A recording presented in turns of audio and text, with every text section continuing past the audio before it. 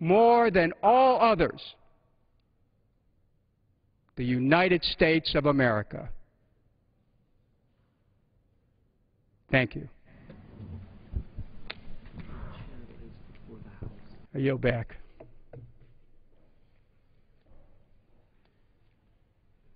Please, before the House, the following personal requests.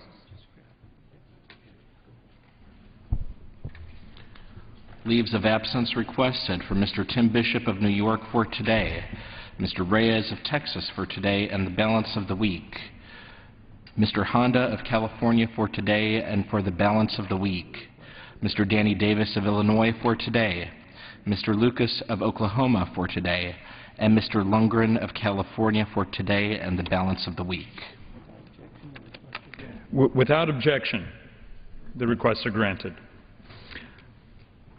Under the Speaker's announced policy of January 5th, 2011, the gentleman from Texas, Mr. Carter, is recognized for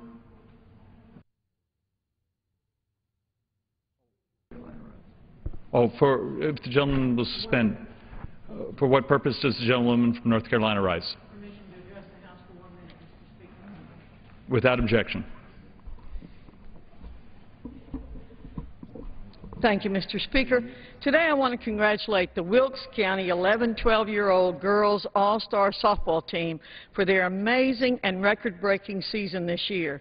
They won 15 games in a row and became the first team from North Carolina to reach the World Series. Although they did not take the World Series title, their third-place finish and their victories over opponents from around the country and around the world on their journey to the semifinals prove that this is a remarkable team. Their teamwork, sportsmanship, and character served to rally the entire Wilkes County community around them and saw them through their historic run for the World Championship of Little League Softball. I want to congratulate the whole team, the coaches, and the dedicated parents who helped make this season one for the record books. The Wilkes Girls All-Stars have inspired many and made their county proud. I hope to see them win their way back to the World Series again next year. I yield back. Under the Speaker's announced policy of January 5th, 2011, the gentleman from Texas, Mr. Carter, is recognized for 60 minutes as the designee of the Majority Leader. Thank you, Mr. Speaker. Thank you, Mr. Speaker. We've all been back in our districts for the last month, and we've been talking to our friends and neighbors back home about what America is truly concerned with, what is most important in the eyes of all Americans, and that is getting America back to work. Our economy is stagnant. This administration is throwing up barriers, which is freezing assets because the folks that normally would invest in growth and hiring people are frightened about what's around the next corner, and they're sitting on their money and they're not growing. I met this morning with around somewhere between 12 and 14 of my neighbors in just a sit-down cup of coffee where we sat around and we talked about the way that folks in Central Texas view what's going on with the jobs market. Well, you know, in Texas we've been blessed. We haven't faced the kinds of unemployment numbers that other states have had. But we now are certainly seeing unemployment creeping up in our state also. And we had small businessmen and women there, and they talked about the things that concern them. We've had meetings with bankers who've explained to us that you can look at their deposits and see that American local investors are sitting on the sidelines and keeping their deposits in the bank and not investing in growth and not investing in capital structure, not building buildings, and certainly not hiring people. And so part of the discussion this morning from some very intelligent small business folks was, we think we know why. Why do you say this is happening? And the answers I got were answers that we hear on the floor of this House every day. But the one that I've been talking about now for almost a year, probably maybe even over a year, is the fact that we are seeing the administration doing through government regulations, which are basically laws passed by the regulators which change the playing field for people in our economy across the board at every level. It's not done by acts of this Congress. It's done by acts of bureaucrats in the Obama administration as they make rules and regulations that fits their view of the world and how they think the world should work. And these regulations regulate the drivers, the force builders that employ the American people. And many of these regulations have become such a shock to the conscience of people who are in business that they say, my Lord, I'm not about to get invested in growth until I know whether I'm going to even have a business once the regulators are through with me. And then sitting on the sideline is the giant regulator program, which is the health care bill that we passed last year. This House passed last year and the Senate passed. We call it Obamacare. Its 2,000 pages are multiplying very rapidly as the regulators, the people who are able to pass rules to set up the regulations that govern that bill, are imposing more and more burden on the individual employer and on those people seeking health care. So what I heard today from some people who are presidents of small businesses, run small businesses, Thomas Barrett, a very intelligent lawyer who advises, is both a financial advisor and a lawyer for small and other-sized businesses all over Central Texas, and highly sought after for his opinion. They said it's the unknown that's driving investment off the page in the United States. It's the unknown. We don't know what's going to happen next. Our taxes, what are taxes going to do? We've got taxes that will last for a while and then go back to a different tax automatically unless this House acts. And then most importantly, and what we talked mostly about today, was all the new regulations that are coming up. In the next 3 or 4 months, the Republican leadership in this House is going to do everything it can to turn back some of the craziness that's gone on in the regulatory world. And I brought the members here tonight just a few examples of some of the regulations, many of which we've been talking about all year. We spent a lot of time talking about the cement industry. We've talked about Boiler Mac. We've talked about a lot of other of the things we're going to talk about tonight.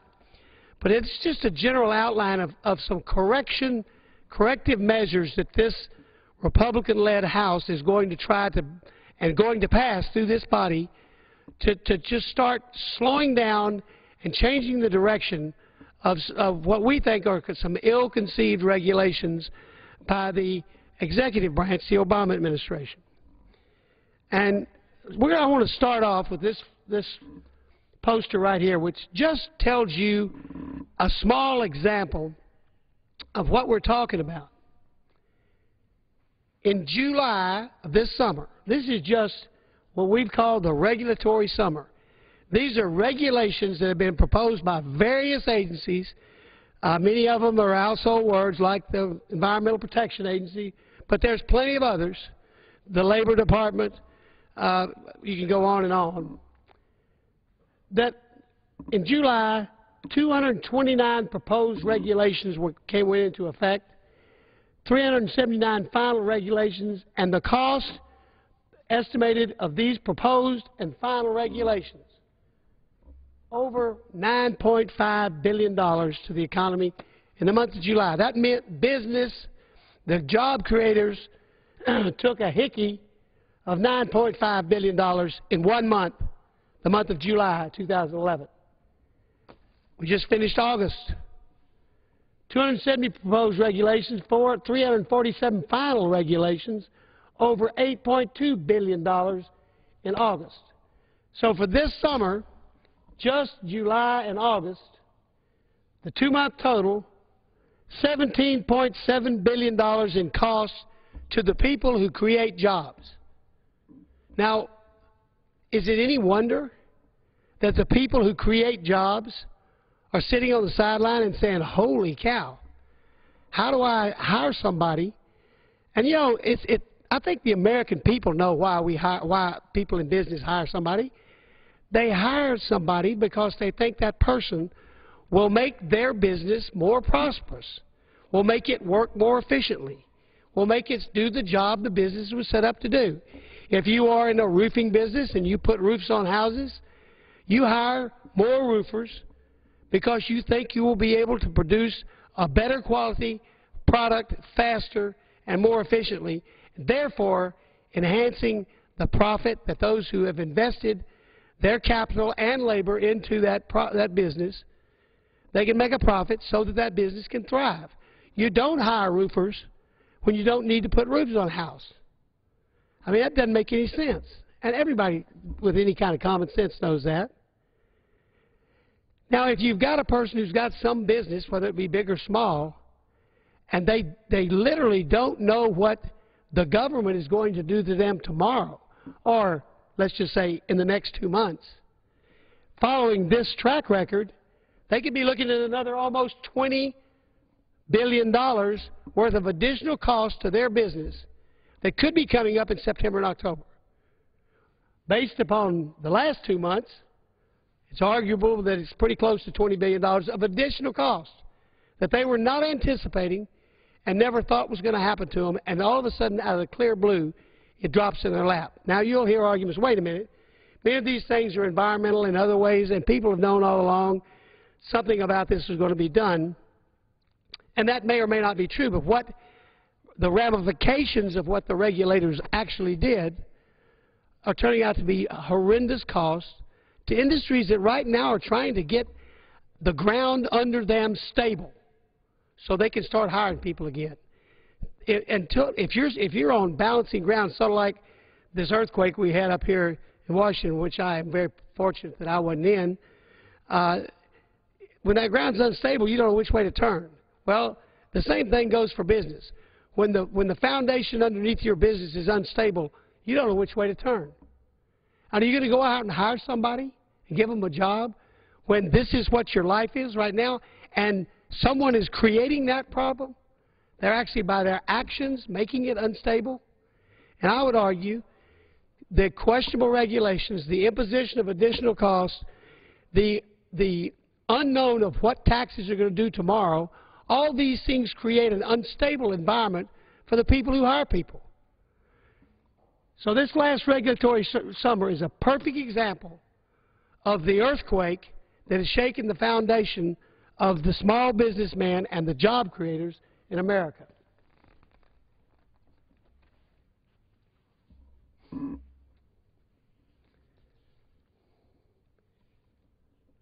The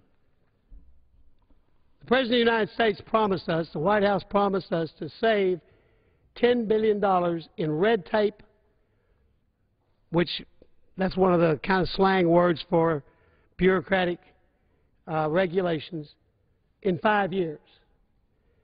But the White House has put forward $17.7 billion worth of red tape in 2 months. The message has been lost somewhere. Where is it?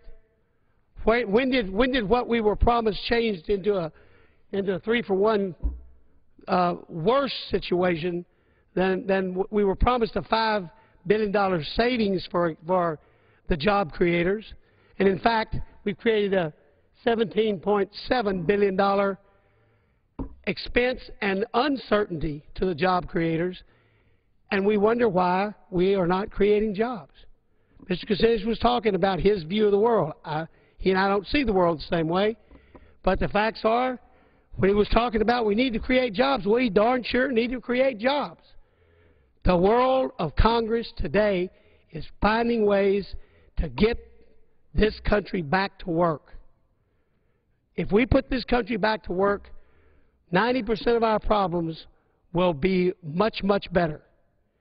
So the real goal of the Republican House this year, to finish this year out, is going to be trying to correct at least some of this instability created by these regulators, these unelected regulators. These are appointed people, not elected people.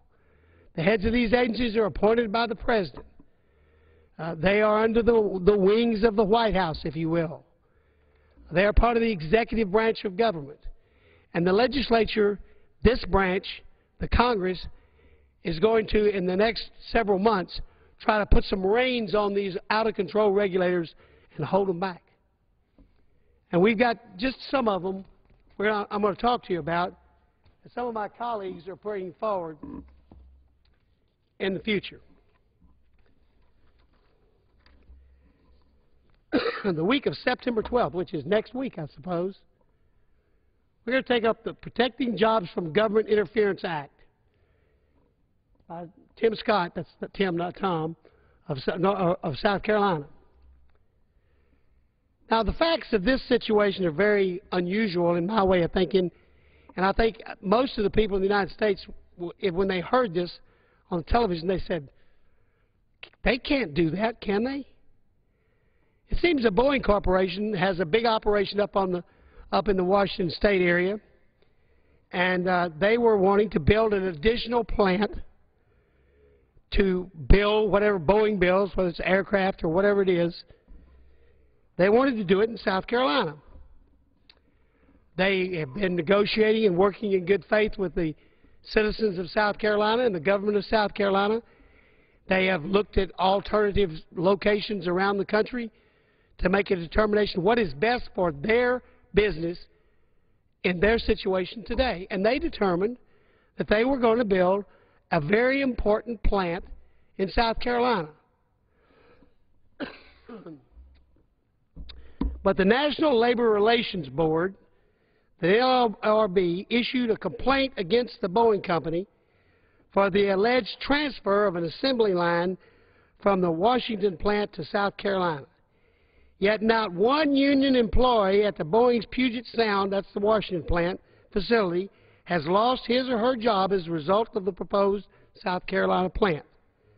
Still, the NLRB is pursuing a restoration order against Boeing that would cost South Carolina thousands of jobs. These are new jobs in South Carolina, and deter future investment in the United States. This is the government telling Boeing how they can run their business at the base level of you can't move unless we tell you you can move. And if you choose to go to a right-to-work state instead of a union shop state, we're going to tell you no, you can't do it. What happened to the freedom of movement that our founding fathers created in this country?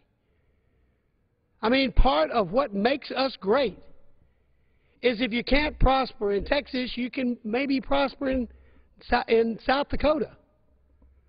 And and in fact, people are right now.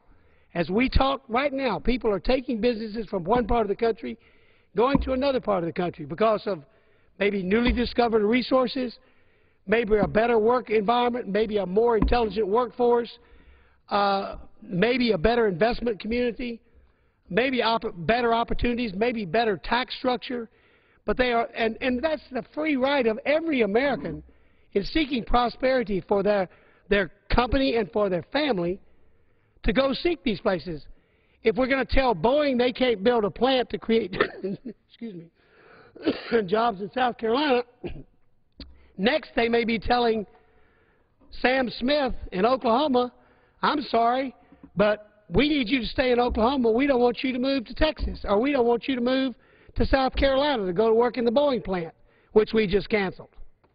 Is that the kind of world we have and we want this government to have? I would say no. Do we want the people of South Carolina to have 1,500 new jobs? Yes. Is anybody talking about hurting the people in Puget Sound? No. It's the issue of union membership that drove this whole thing. And we have given our states the right to choose what kind of right to work, whether they have a right to work state or they have a union state. And every state in this country has some bit difference in how they view that. And it's part of the environment that state creates to bring business into the community. What in the world is wrong with that? And when did that become Big Brother's job to tell somebody where they can and can't offer you a job? So are we now saying that the people of Washington State, who I have many friends there and I love very much, I have don't mean to be in any way defaming Washington State, but we've got a group of bureaucrats that are saying those are more important people than the people in South Carolina who want to work for Boeing for a good salary, because the government's telling them they can't do it. Well, Tim Scott has got this bill, H.R. 2587. We're going to take it up next week, I understand, which is going to protect these jobs from this government interference. And would take the common sense step and it would prevent the National Labor Relations Board from restricting where an employer can create jobs in the United States. Who would have ever thought we would have had to even address this on the floor of the House?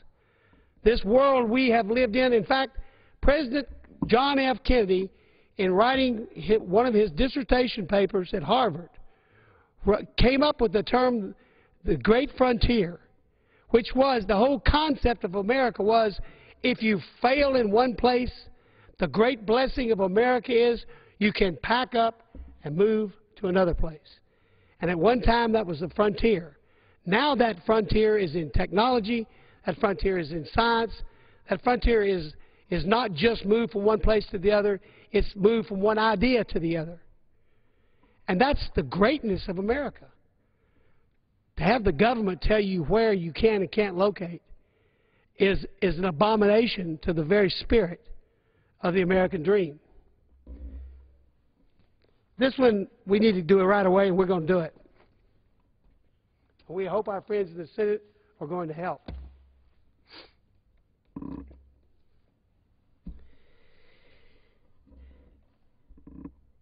We have the administration's new Maximum Achievable Technology Act, MAC, standards and cross-state air pollution CASPAR for utility plants will affect electricity prices for nearly all American consumers. In total, 10,000 power plants are expected to be affected. And I can't tell you the number in other states, but Texas surprisingly fell under this act, which no one anticipated, and we actually had no input whatsoever. But that's a different argument, which I've made before. But I know that we're talking about 17 to 19 plants just in Texas being closed down. These are coal-powered plants. We're talking about coal-powered plants in most instances here. The result to middle-class America is an annual electricity bill increase in parts of the country from anywhere to 12 to 24%. Just by this one regulation that has been proposed dealing with coal-powered plants and greenhouse gas emissions. Well, Representative John Sullivan of Oklahoma has come up with a solution for this. H.R. 2401, the Transparency and Regulatory Analysis of Impacts on the Nation. One of the things that we think any regulator should be looking at as he's doing this type of work is, how does this impact the jobs of the American people? How does this impact the economy of the area? If you have a state that has 20 power plants and the results of your mandatory and arbitrary ruling is going to shut down 12 or 15 of those plants, it doesn't take a genius to figure the price of electricity is going up. And even if they go in and make a conversion to some other form of power at great cost and expense, billions of dollars of additional money having to be spent, even if they do that, you're still going to have downtime when electricity is going to be scarce and the risk of blackouts and brownouts is going to be increased. And quite honestly, it hurts every industry that depends on, and every person that depends on that electricity. And has anybody looked into this and said, here's how we figure this out, and told us with transparency how this affects? No. So what Sullivan is trying to say is that we need to call a timeout, and it will require a cumulative economic analysis for specific environmental protection rules, and specifically delay the final date for both utility MAC and CASPAR rules until full impact of the Obama administration's regulatory agenda has been studied. Some of this stuff is done with computer projections, but the facts are, it's kind of a shock and surprise to everybody that's in the business, and it's time for we to call time out, and rather than cost this country jobs, give these people a chance to continue to have good jobs for the American people to work at. This is a good bill, and we're going to take this bill up the week of September the 19th.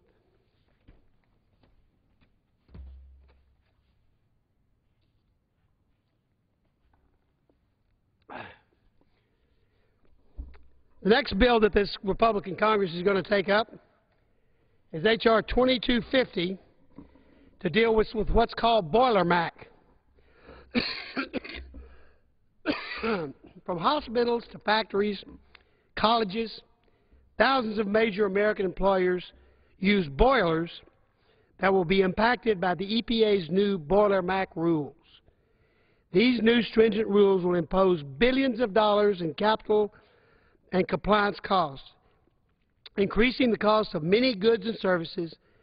And you know, the college kids will tell you how expensive going to university is today.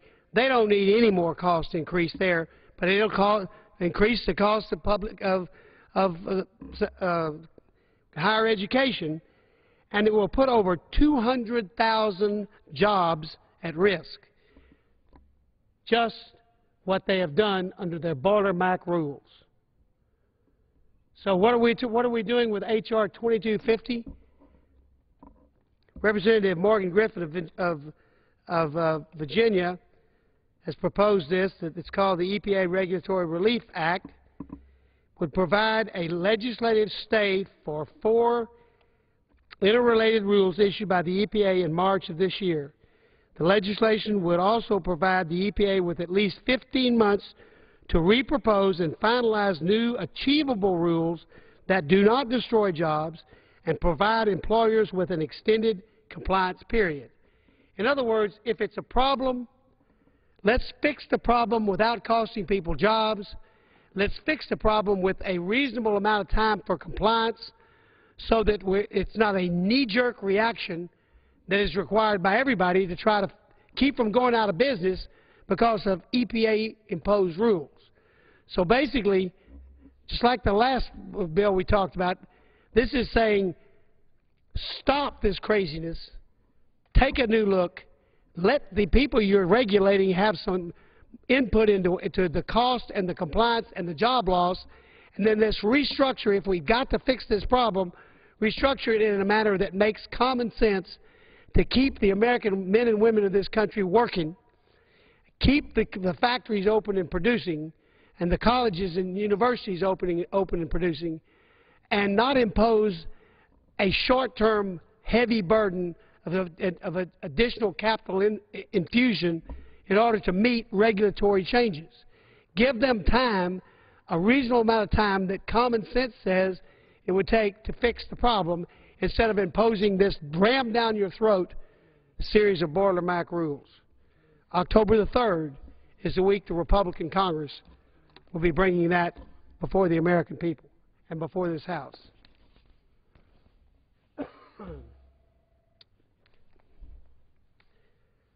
This is one I've been working on for quite a while, and I hope to a part of our efforts in these evenings that we talked about the Cement Mac issue, the imposition of new regulations on greenhouse gas emissions for the cement factories, and the fact that we had the opportunity to very effectively drive cement production out of this country and offshore to China, India, and maybe Mexico, where they don't regulate at all the emissions, and then we think it's somehow going to fix greenhouse gases. It's kind of insane that cleaning it up over here and driving people offshore to where they don't clean it up at all is going to help anything. It's going to hurt something, but that's a different argument. In the week of October 3rd, the Cement Mac and 2 related rules are expected. They are expected to affect approximately 100 cement plants in America. Their cost is estimated to be somewhere between $3 and $4 billion for a $6 to $8 billion industry. Now just do the math. That's a tremendous burden if these rules are come into effect. These stringent requirements will be cost prohibitive, and the American cement industry, quite frankly, could be at risk across the board. And we could wake up finding ourselves importing from other countries by necessity a product that we lead the world on. You know, concrete is the second most used building material on earth. The only thing that's used more than concrete is water. So Portland cement, which is the base ingredient of creating concrete, is as important to the building of infrastructure, buildings, and basically everything that we live with as anything on earth. And we are in that business, and we produce cement in various states in this country. We produce the Portland cement process, and these regulations would shut down factories and basically cause these international companies, because all companies, whether they're based here or not, trade internationally, to move someplace else. And you wonder why jobs are going overseas. Well, in this case, in the cement industry, jobs will be going out of the country for one specific reason: government regulations beyond reasonableness. The Cement Sector Regulatory Relief Act, sponsored by Representative Sullivan, again my good friend from Oklahoma, will provide a legislative stay of these rules. Hold off, brother. We need to look at these things. And provide the EPA with at least 15 months to repropose and finalize new, and here's the magic word, achievable rules that do not destroy jobs and provide employers with an extended compliance period. Once again, quit cramming it down our throat. Quit doing it, saying you got to do it tomorrow. Give us time to implement reasonable rules. And as we look at these rules, let's analyze what they're going to cost us in the way of jobs and in the way of our economy, and take that into consideration as you plan out the reasonable way forward. And you'll find that many of the things we're going to be taking up in the next couple of months are right there is the secret key ingredient. We're going to come up with rules that you can achieve without destroying jobs, that will still, over a long term, if you give time to comply, will meet the requirements that are necessary, that people think to clean things up if they need to be cleaned up. October 3rd is when we're going to take that up. Sometime in the month of October or November, we're going to take up another bill. Oh, by the way, when you're talking about jobs that work in these Portland cement factories, these jobs are good jobs. These are labor jobs, but they're trained labor jobs. They're good jobs. They were somewhere between $65,000 and $85,000 each. Now, that's a good American job that ought to be done by an American, not by someone from China or from India, because we've driven these industries out of our country. Coal ash, H.R. 2273. These are anti-infrastructure regulations commonly referred to as coal ash rules, and will cost hundreds of billions of dollars to fix, according to the existing regulations, affect everything from concrete production to building products like wallboard. The result is an estimated loss of well over 100,000 jobs. So, you know, at the end of this last month, we had no job gains. Not one job was created. That's what the report said. Well, just in the things that I've read to you so far, as a result of these regulations, if all this took place next month, just the numbers that we've given, we're talking about 500,000 jobs so far that these bills that this Republican Congress is going to take up and try to get some reasonableness in this regulatory process. It's time for this Congress to not surrender the rulemaking is lawmaking authority to regulators without overseeing what they're doing and make sure they're not harming our economy and harming what's going on in America and the jobs that everybody needs.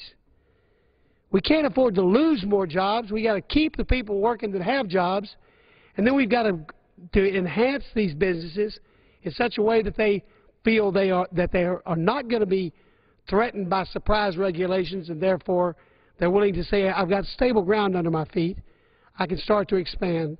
I can start to hire again.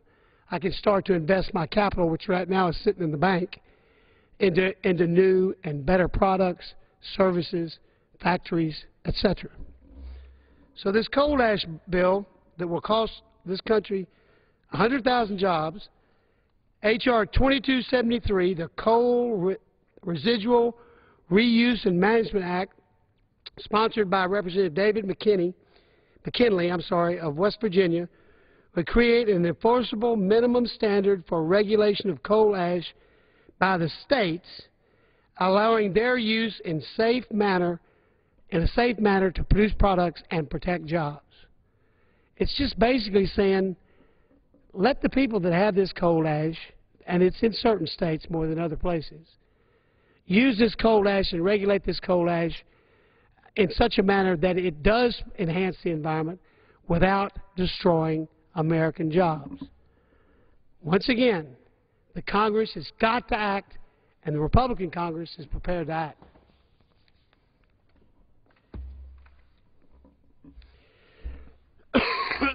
Now here comes my favorite of the crazy regulatory acts.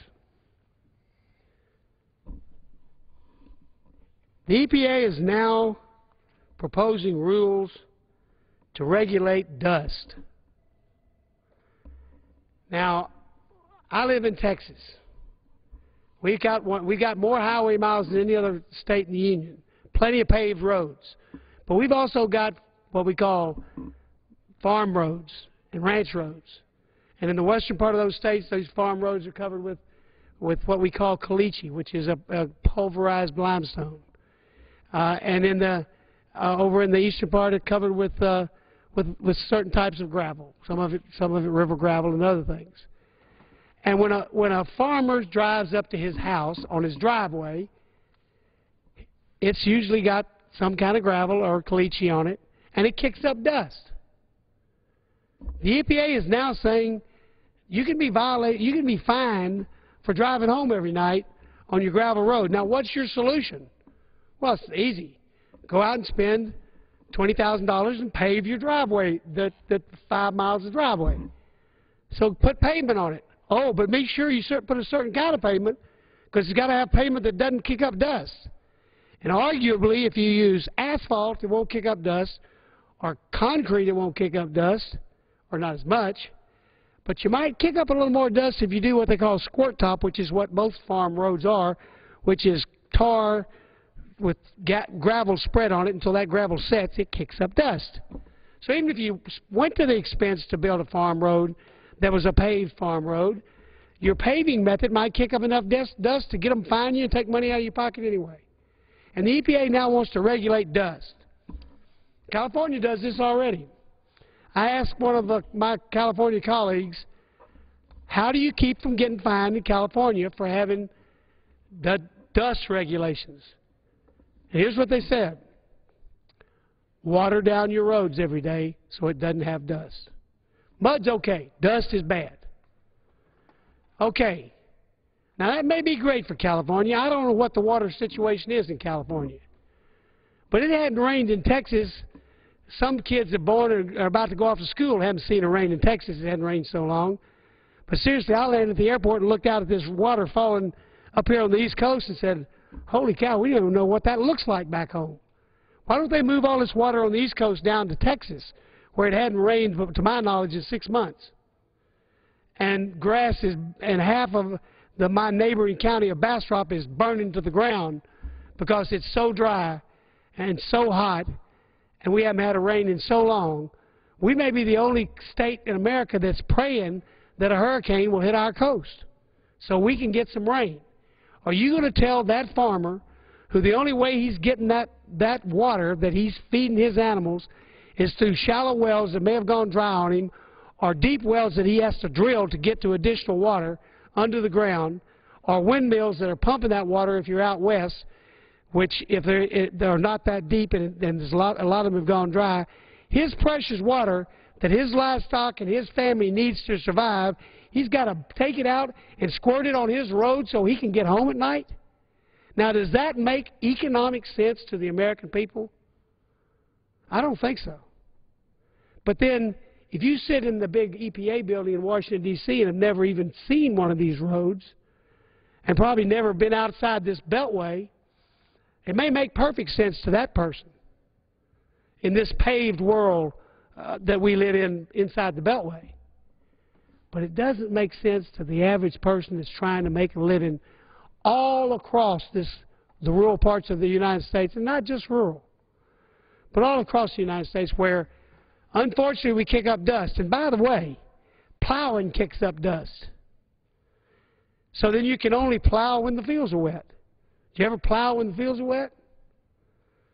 Well, only a person who would sit in the EPA office and think that the farm products magically appear at their grocery store would know that you can't get off in a muddy field and plow effectively.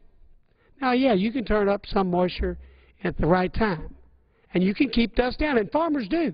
They don't want their topsoil blowing away like it did in the Dust Bowl. They've learned their lesson about that, and they're doing the best they can. And I would commend them for doing it. I went to school in Lubbock, Texas, back in the 1960s, at the end of what we call the dust storm era. And because of modern farming methods and so forth, they still have dust storms up there, but they're nothing like what they had in the 50s, nothing like what we had in the 60s. And I would argue that because of good modern farming methods, we keep the dust to a minimum, but we still sometimes have half the state of New Mexico blew through the panhandle of Texas. Now, who are you going to find? The state of New Mexico? The New Mexico farmers? The Texas farmers where it lands? Who's going to be responsible for all that dust that's out there in the air? Well, the EPA says somebody is, because they've set regulations, and that would be a violation of these regulations. The biggest shortage of anything in this town is common sense. And this is the most nonsensical rule of anything that's come down. One of our new freshman Congressman, Kristi Noem, this congresswoman is a smart lady. She knows rural America. She knows the ridiculousness of this set of EPA rules. She's come up with a farm dust bill, which we will take up this winter, to make EPA start using some common sense. The President was asked a question about this at one of his meetings here recently at a town hall. He sent this farmer on a bureaucratic wild goose chase, and he never got anything in return. So as a result of that, that farmer, his efforts, which that wild goose chase produced nothing that was satisfactory. Kristi Noem has H.R. 1633, which would protect American farmers and jobs by establishing a one-year prohibition against revising any national ambient air quality standards applicable to coarse particulate matter, that's dust, and limiting federal regulations of dust where it's already regulated under state and local laws. In other words, let the states take care, because let me tell you something. This is not one of those Texas brags. We had dust storms where I went to school where girls didn't wear dresses in the spring because it would pick up pea gravel the size of a dime with those 60-mile-an-hour winds coming across the plains, and it would blow that gravel so hard against their bare legs, if they had on dresses, it would literally cut them up as they tried to walk to class.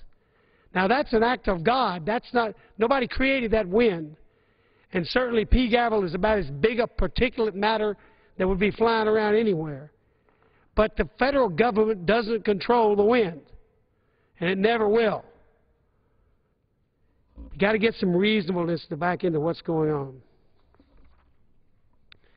Finally, because I've been talking about this now for over a year, and in my office we are tracking every regulatory agency, and every day we're seeing new and bizarre concepts of what we need to do from regulatory agencies.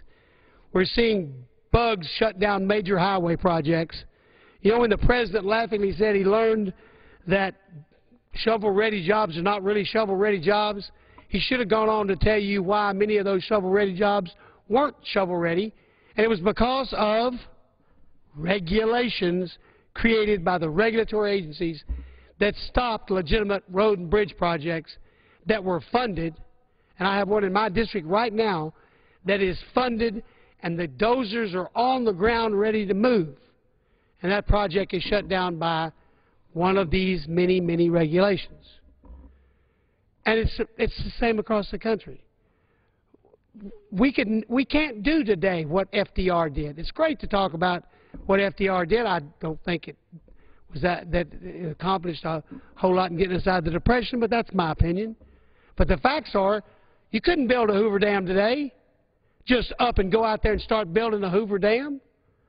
My Lord, just to build an electric power plant, the number of regulatory agencies and permits that you'd have to have would cover the walls of this chamber before you even get to break ground. I've seen those rules put on walls.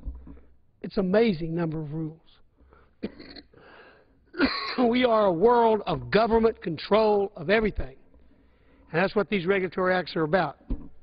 So finally, this Congressman, John Carter, because of looking at this stuff now just for the last year or so, I really and truly think the best thing we can do to give the stability to the employers who employ people is to basically ban the implementation of any new federal regulations from now through January 31st, 2013.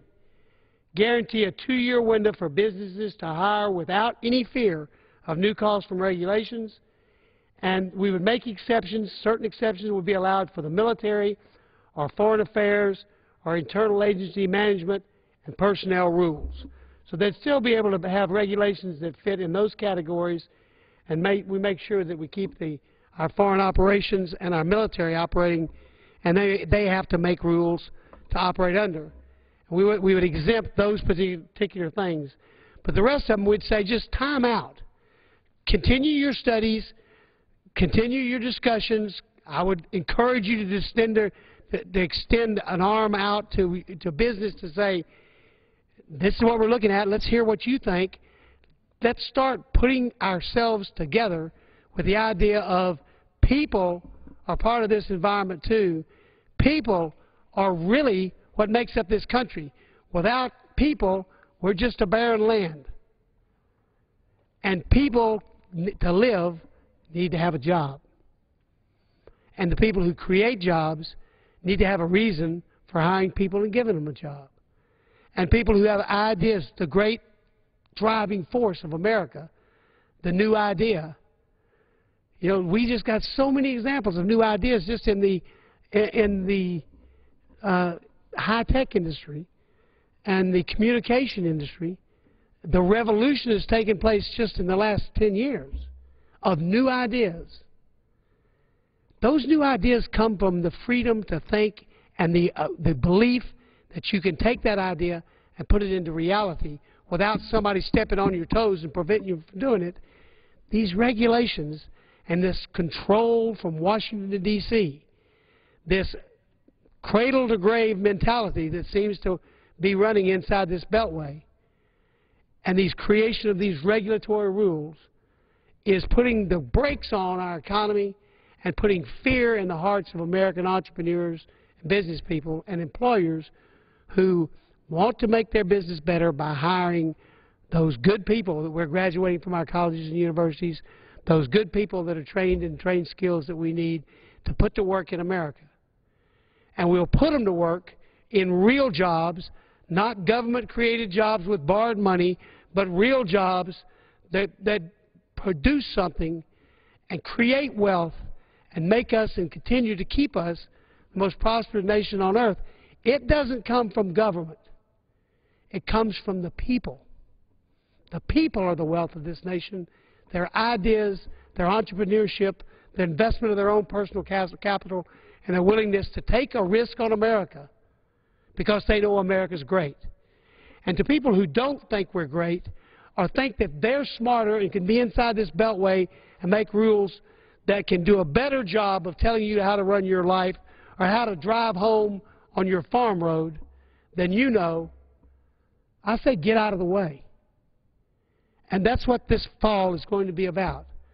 We're going to be bringing these things up, and these are the good things that are going to be discussed and talked about and voted on this fall, because we Republicans believe that the right path to create jobs and create wealth in America is to get the regulators to start thinking in terms of creating jobs, not destroying jobs, enhancing businesses, not negating businesses, and to put America back to work. And if we put America back to work, all the rest gets better. The debt goes down, the tax revenues go up, the country has more to pay back the people we owe, which ought to be a first priority. We can get our financial house back in order. We can get our credit rating back that was taken away from us. And we can start operating like America has always operated.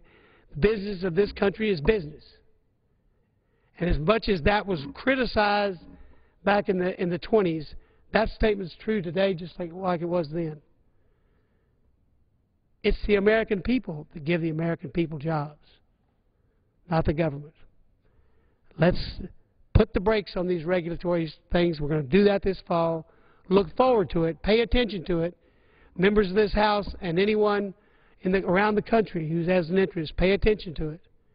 Give us your input, because we are bound and determined to level out and stabilize that playing field that business creates jobs on, so that we can put America back to work.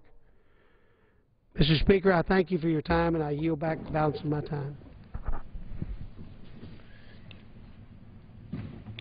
Under the Speaker's announced policy of January 5, 2011, the gentleman from California, Mr. Garamendi, is recognized for 60 minutes as the designee of the Minority Leader.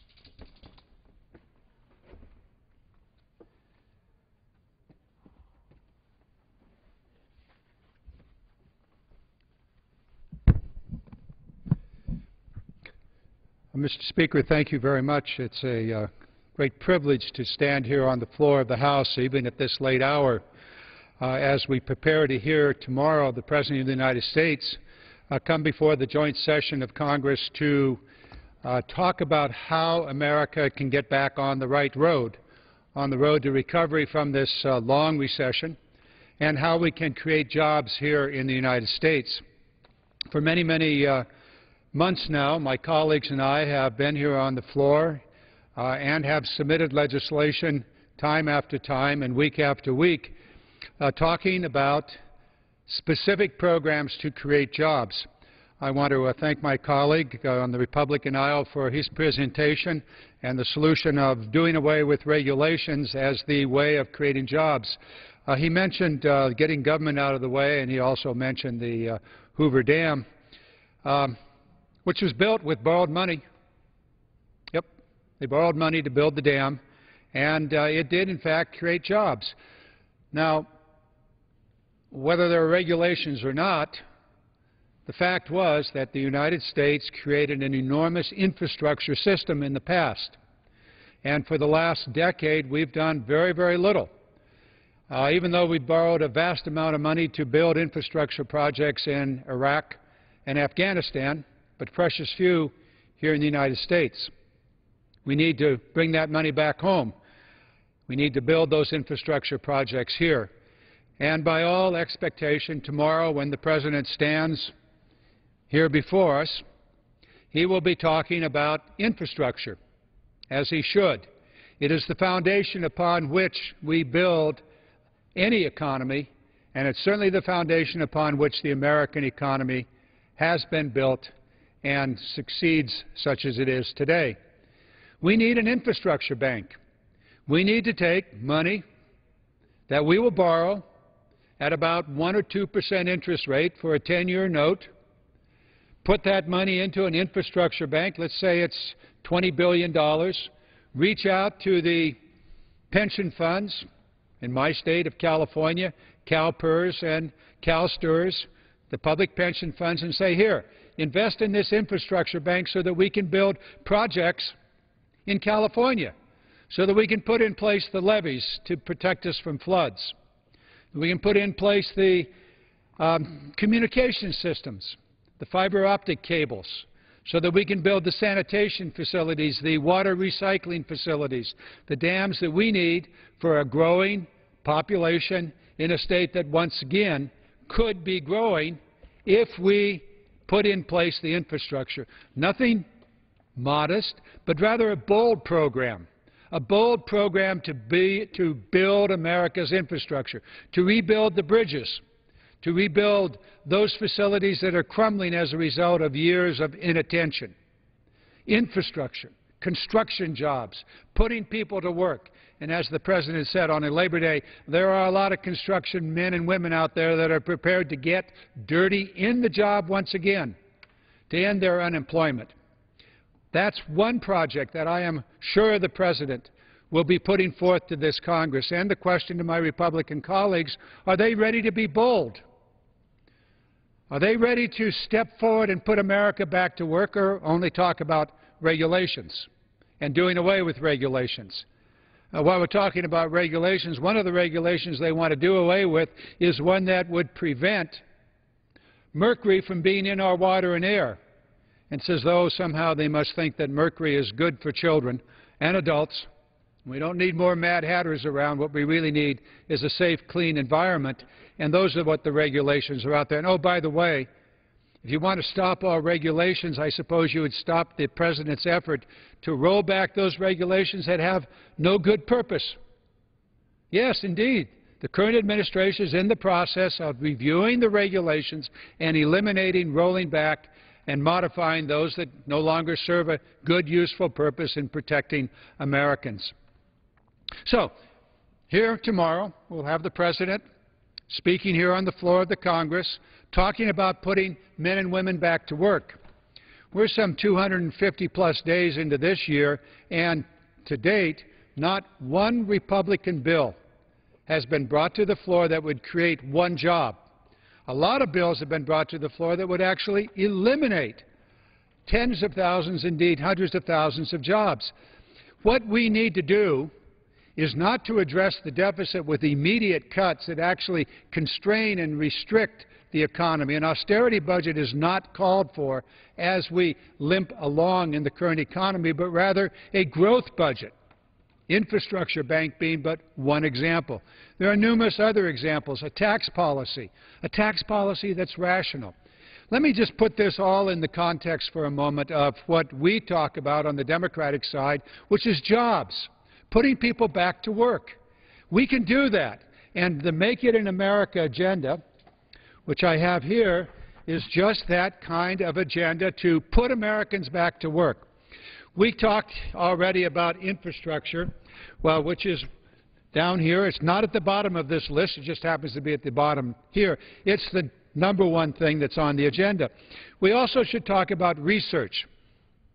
Yesterday, I was in Davis, California, invited there by a biotech company that uses biotechnology to manufacture bioherbicides and biopesticides. These are naturally occurring chemical compounds found in plants and animals and bugs that actually kill bugs or kill other plants. They formulate this using research that comes out of the universities in California and around the nation. That research is extraordinarily important. It's creating a whole new industry of safe, biologically derived chemicals that are safe in the environment, that actually come from the environment, and kill bugs in agriculture or unwanted plants. That's what we need. That's the research agenda, part of making it in America. Now, I notice that joining me on the floor is my colleague and part of our East Coast, West Coast operation, Paul Tonka from the state of New York. Earlier today, Paul and I were talking here on the floor as we were voting, and he was showing me some pictures of the devastation that has occurred in his part of New York State. And out of that conversation came once again the word infrastructure. Mr. Tonka, I'm very sorry about what's happened in your district in New England and here on the East Coast. We've had our disasters in California in the past. Not this year, and we're thankful for that. Our hearts reach out to you and your constituents as they go about rebuilding, and I think you were saying even today there may be another flood. Paul Tonko, representative from the state of New York, thank you for joining us this evening. Thank you, Representative Garamendi, for bringing us together on